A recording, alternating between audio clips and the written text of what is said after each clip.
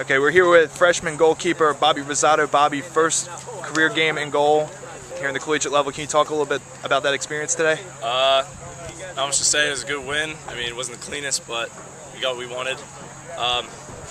It was really intense. That upped the level a lot, and I just kind of came in confident and calm, and I tried to stay calm the whole time, but it was a big win for us. It was a pretty big defensive battle today. Can you talk about your defense in front of you today? Helped you pick up this first career shutout? I couldn't have done it without the defense. I mean, down in the second half, minute left, balls bounce around in the 6. I'm not there, but they are. Always cleared out for me. So.